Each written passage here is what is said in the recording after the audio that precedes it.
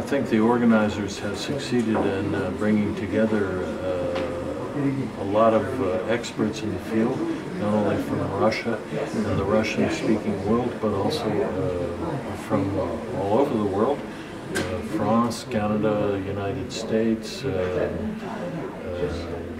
It's quite impressive. And the facilities, the simultaneous translation, facilitates communication. I think it's an excellent conference.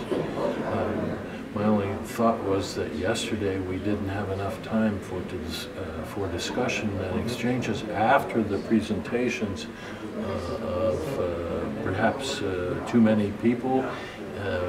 It might have been better to have a conference over 3 days instead of 2, but apart from that, I think it's quite useful. And as you know, when the Russian government likes to talk about Yalta and cooperation between the United States, Britain, and the Soviet Union during the Second World War, the Great Patriotic War, it's to remind them that once there was cooperation against a mutual threat to their security, and that perhaps we should try to reestablish this cooperation now.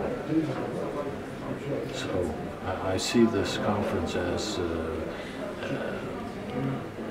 something that encourages communication and encourages. I'm sure that the Mead, for example, hopes that this kind of thing can contribute to more cooperation rather than animosity between Russia and principally the United States and Great Britain.